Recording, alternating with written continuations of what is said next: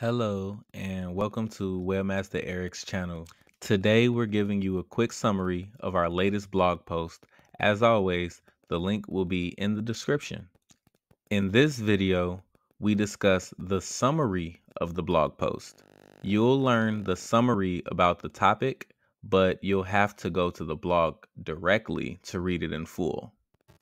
To dive deeper into this topic, visit our blog at webmastereric.com/blog-post or click the link in the description. If you need personalized help, don't hesitate to reach out to Webmaster Eric for expert assistance by filling out the contact form on the website. The link is in the description below. Don't forget to like, subscribe, and hit the bell icon for more updates. Creating a user-friendly and efficient website is essential in today's digital environment. Website optimization involves improving various aspects of a site to enhance performance, speed, and user experience. This guide outlines the key elements of website optimization, which include page speed, critical for retaining users.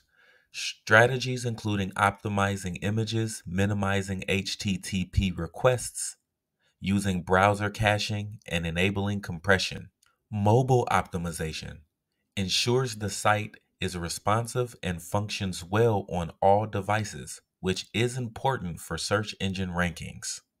SEO, or search engine optimization, involves optimizing content and structure to improve visibility in search results through keyword research, on-page SEO, quality content, and backlinks.